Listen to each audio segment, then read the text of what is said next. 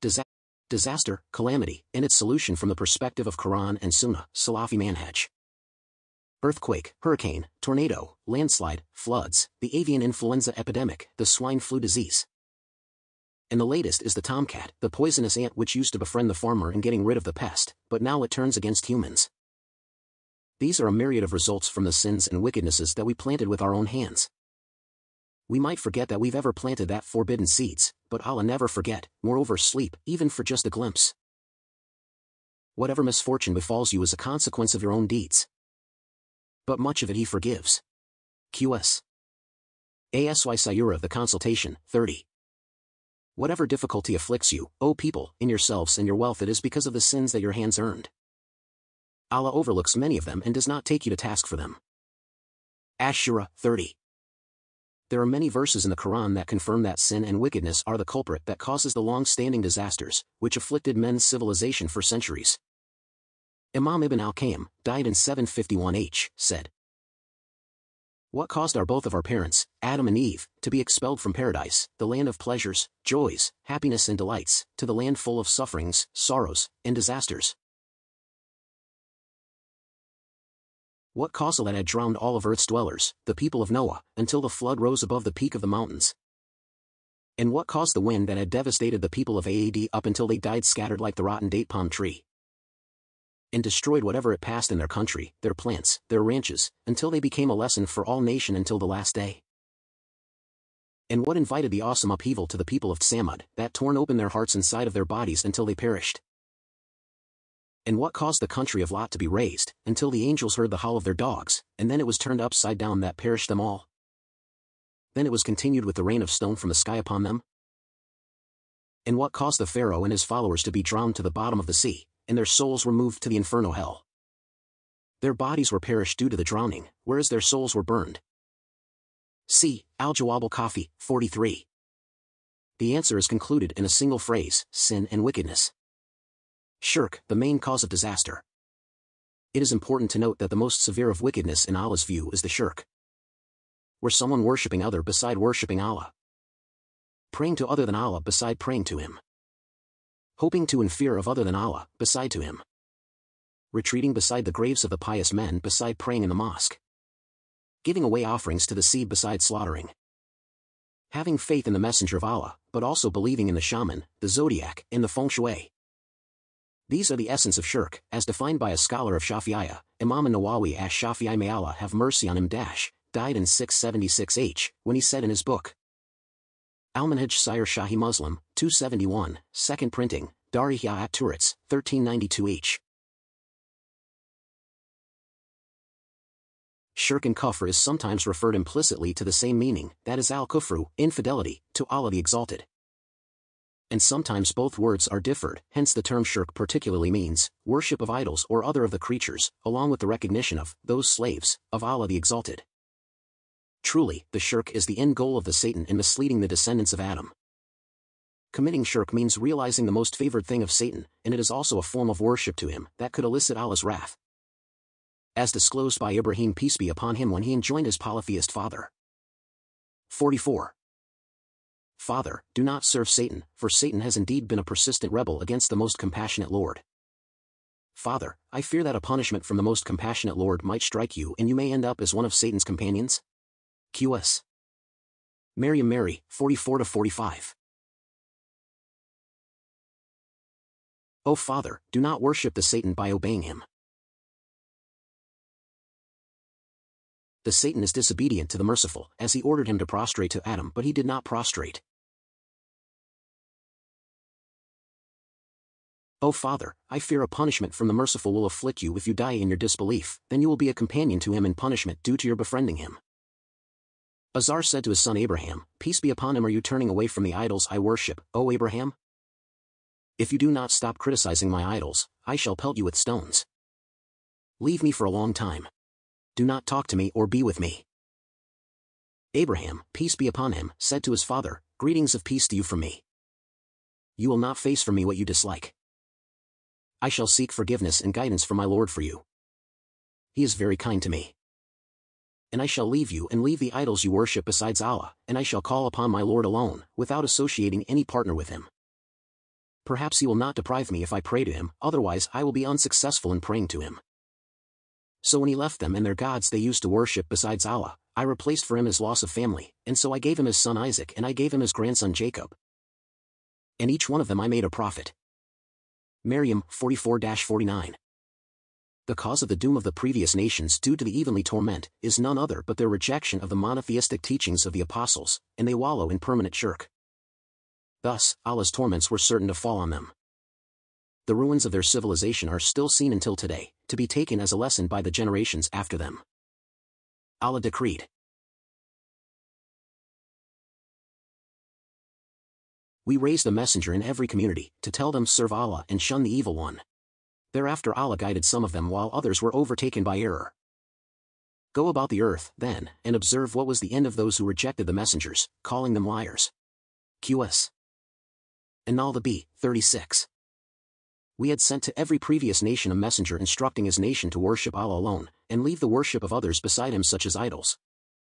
Satans etc. Some of them were guided by Allah and had faith in him, while others rejected Allah and went against his messenger, so he did not guide them and they deserved misguidance.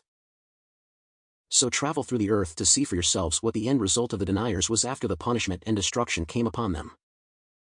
An-Nahl 36. Imam Ibn Kathir ash-Shafi'i, may Allah have mercy on him, died in 774 H, interpreted how was the end of those who turn down the monotheistic and join in that verse with Allah's verse, c. Tafsir Ibn Kathir, 4:570. Allah utterly destroyed them. These unbelievers are doomed to the same end. QS. Muhammad, 10.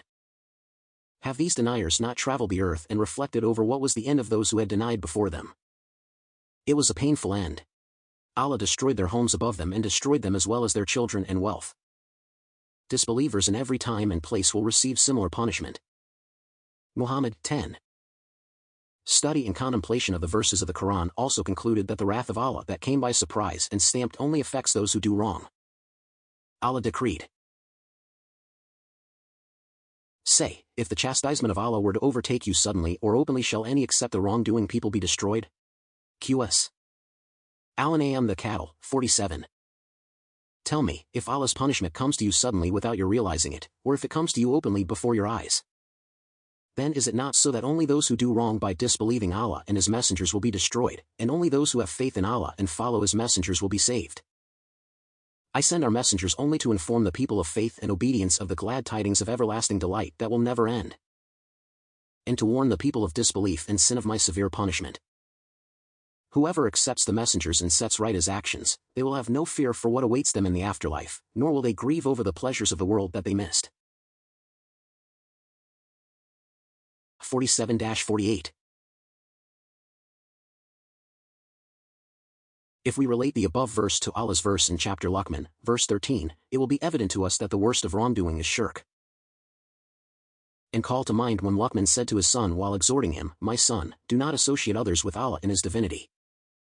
Surely, associating others with Allah in his divinity is a mighty wrong. O Messenger! Remember when Luqman said to his son, encouraging him to do good and warning him from evil, O my son!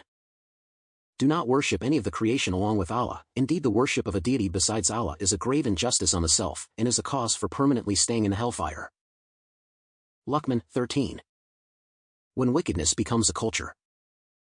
Wickedness that carried openly without warning, let alone rejection, is a sign that sin has become a culture of life. When this phenomenon occurred, just wait for Allah's chastisement that will spread evenly, in various forms, that will destroy a civilization indiscriminately. May Allah protect us from it. The Messenger of Allah said,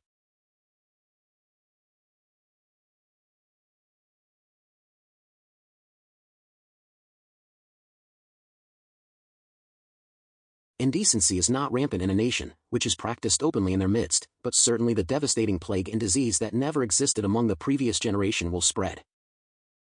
And a nation does not hold their zakat, but they will be prevented from having drops of water from the sky. If it is not for the cattle, they would not have any rain. And a nation does not commit any trickery, foul play in trading, by reducing the measure and the weight, but they will be afflicted by a long drought and hardship of life, and the evil of the ruler. And their leaders do not arbitrate with the law than the law of Allah, but Allah will make their enemy master them, and rob some of their possessions. And they do not reject, not performing, the book of Allah and the Sunnah of His Messenger, but Allah will make dispute or enmity among themselves. C. Shahiyat Targhib Wat Targhib, No. 2187. Solutions from Sharia. When the Qur'an and Sunnah explain to us about the causes of the torments and disasters, at the same time, we could infer a formula to repel the coming of that torments and disasters. First, repent to Allah. The first step that we must do is to return and repent to Allah. Imam Ibn al-Qayyim, may Allah have mercy on him, said, in his book Miftah Daris Sa'ada, 1:287. It is not a disaster's down but because of sin, and nor will it be raised but by repentance. See, Mawsu'a Nadrat an-Na'im, 118. Imam al-Qurtubi, died in 671 said, Istighfar, seeking forgiveness, if being said by, even by, the bad guys, can reject the bad things and be able to ward off various hazards. See, Tafsir al-Qurtubi, 7:399. Second, uphold the Tawheed, abandon the Shirk. By the upholding of Tawheed and the loss of Shirk in a country, it will certainly be peaceful and prosper. This is what Allah has promised in His verse. Allah has promised those of you who believe and do righteous deeds that He will surely bestow power on them in the land, even as He bestowed power on those that preceded them. And that He will firmly establish their religion which He has been pleased to choose for them, and He will replace with security the state of fear that they are in. Let them serve me and associate none with me in my divinity. Whoso thereafter engages in unbelief, such indeed are the ungodly. QS. Enter the Light, 55. Allah has promised those of you who believe in Him and perform good deeds, that He will help them against their enemies and make them rulers on earth. Just like He made the believers before them rulers on earth and promised them that He would make the religion of Islam He preferred for them established and dominant. He also promised that He will change their circumstances of fear into peace, as long as they worshipped Him alone and did not ascribe partners to Him. Whoever shows ingratitude after all those blessings are the very ones who leave the obedience of Allah. An-Nur 55. Third, revive the Sunnah of the Messenger of Allah and continuously seek repentance.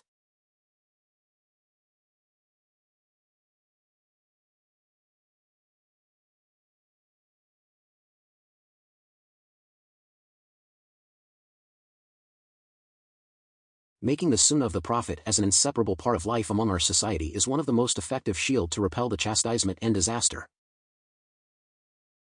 Allah decreed. But Allah was not to chastise them while you were in their midst, nor was Allah going to chastise them while they sought His forgiveness. QS. Al-Anfal, the spoils of war, 33. But Allah would not punish your nation, O Muhammad, with a punishment that destroyed them while you were living among them, for you living among them keeps them safe from this punishment. And Allah would not punish them as long as they asked Him for forgiveness for their sins. Al-Anfal, 33. In the previous verse, chapter Al-Anfal, 32. Remember when the idolaters said to Allah that if what Muhammad brought was true, then He should rain rocks down from the sky to destroy them, or bring them a painful punishment. They said this going to extremes in their denial and rejection. Al-Anfal, 32. Allah told us about the infidels of Mecca who challenged the coming of the promised chastisement, if the treatise of Muhammad was indeed a truth. But Allah didn't torment them because of the existence of the Prophet and the believers who still lived among them. Ibn al-Qayyim, may Allah have mercy on him, commented that verse with a beautiful saying of him. If the physical existence of Allah's messenger among them, the infidels of Mecca, was able to prevent the coming of chastisement to them, whereas they were His enemies, then what if His presence within a man or a nation is realized in the form of love and faith in Him, and in the establishment of what He brought, the Sunnah? Aren't they the more prominent and worthy to be spared from the wrath? See, Ilam al-Mawaqi'in, 1:173, studied by Muhammad Abdissalam Ibrahim. Fourth, enjoin all that is good and forbid all that is evil. If a community wishes to be spared from Allah's wrath, then the believers inside that community should advise each other to obey Allah and His Messenger. They shouldn't let free the wickedness to be happened around them. There must be a negation and attempt to change that wickedness as much as possible, surely through the ways affirmed by Sharia. If not, then this is what will happen to them.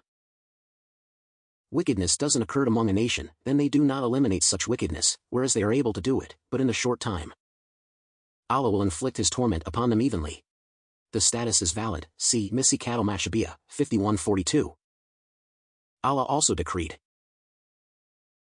and your Lord is not such as would wrongfully destroy human habitations while their inhabitants are righteous. QS. Hud, 117. If only there were, among the communities who were punished before you, remnants of the people of virtue and piety who prohibited those communities from disbelief and from corruption on earth through sins. But there were no such remnants among them, except for a few of them who used to prohibit corruption and whom I saved when I destroyed their people who did wrong. The wrongdoers from their people pursued the luxuries they had and were wrong in doing so. Your Lord, O Messenger, would not destroy any town if its inhabitants were acting correctly on earth. He would only destroy it if the inhabitants were causing corruption by disbelief, disobedience, and sins. Hud 116-117. 5th, hope and pray to Allah. As only Allah is able to inflict the punishment to his servant, he is also the only one that is capable of lifting or reject such torment. The Messenger of Allah said, indeed, prayer is beneficial to anything that has happened, in the form of misfortune, etc., and useful in anything that has not happened. Thus it is compulsory for you to pray, O the slaves of Allah. Valid, see, Shahiyat Targhib Wat Targhib, number 1634. In another hadith, the Messenger of Allah explained that a prayer might reject an unwanted thing to be happen to his slaves. No one is able to resist destiny except prayer. See, Shahiyat Targhib Wat Targhib, 1638. Ibn al-Qayyim, may Allah have mercy on him, said,